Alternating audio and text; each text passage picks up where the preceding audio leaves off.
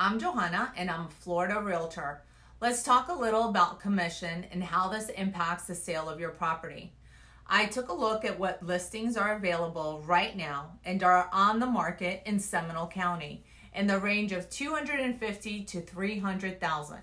And did you know there are 183 homes available right now? So check this out.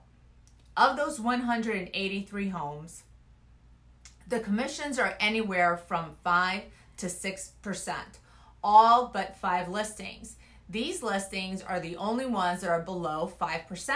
That's right.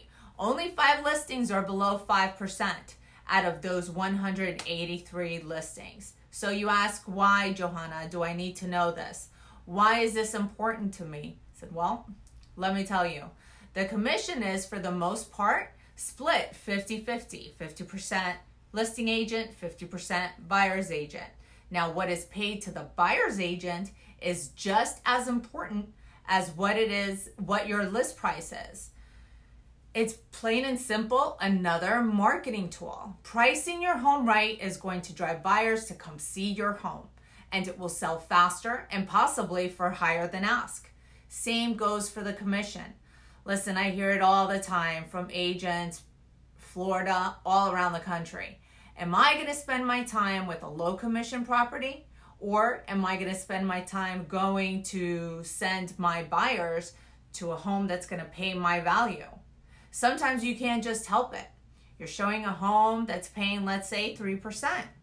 You're going to walk in and you're going to say, wow, look at this house to your potential buyer. Look at the kitchen. What amazing cabinets. You're just going to like that house better. Human nature is just going to kick in.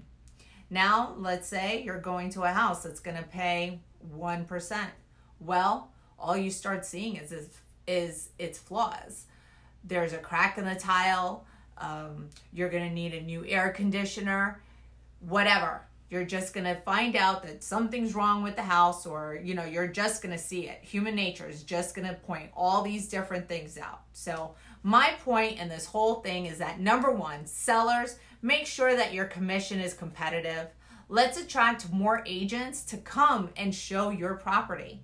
And number two, sellers, there's agents out there saying that they're going to list your house for 1%. So ask yourself, after everything you just learned, what is truly the likelihood of that happening? And why would you want to hurt your property if you want it sold? So, if you didn't know, now you're in the know.